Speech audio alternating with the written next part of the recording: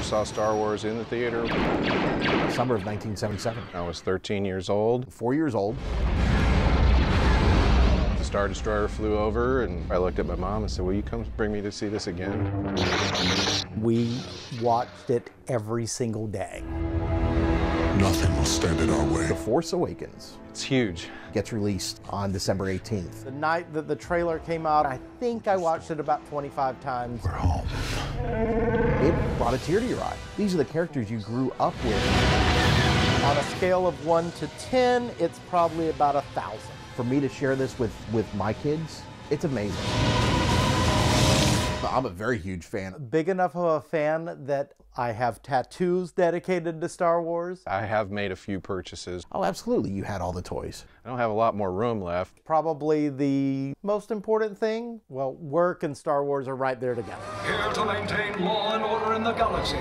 I'm in a group called the 501st Legion. Vader's Fist of the Galactic Empire. It's a worldwide costuming group. Over 8,000 members. We raise a lot of money for different charity organizations.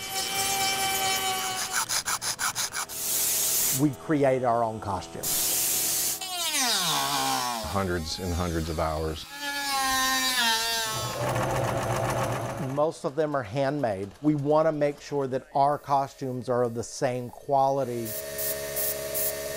as the movie costume. It's about 70 pounds. So I'm wearing 4 layers. Very hot, very heavy. You just have to learn how to sweat. It can take its toll on you after a couple, 2 or 3 hours. Gorgeous is Star Wars fandom at its finest. When you tell someone that you dress as Chewbacca on the weekends, the first thing they do is go, you're crazy. And they like to rib you for it. Call you a nerd or a geek. I get to dress as plastic spacemen on the weekends for charity work. When they hear that aspect, they get a newfound respect. We don't get paid for what we do. The most rewarding thing that we do is we go and visit kids. You walk into a hospital room where there's a sick child. You see the pain. You must recover quickly because the Empire needs your service, okay? And it doesn't just affect the kids. Hospital troops are some of the toughest. It's the reason why I get in the costume. I've had parents tell me that that's the first time their child smiled in a month. They brighten the day, they make him think about things other than sickness, so they're true superheroes. We're what you call the bad guys doing good. You walk through that door, you've got a 6'6" Vader, and you're walking in there and you're Stormtrooper, you're Biker Scout. It's very rewarding. Oh, it's amazing. It is absolutely amazing. When you see that smile for the first time. The child just lights up and smiles, you know, it's great. For that brief moment, they forget the pain.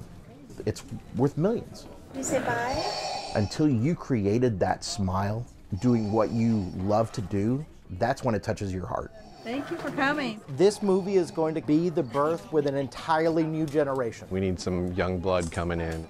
Yeah, ooh! The more people we have available, the more impact we can make on the community. So if we get more people, all the more reason that we can go out and fulfill more smiles.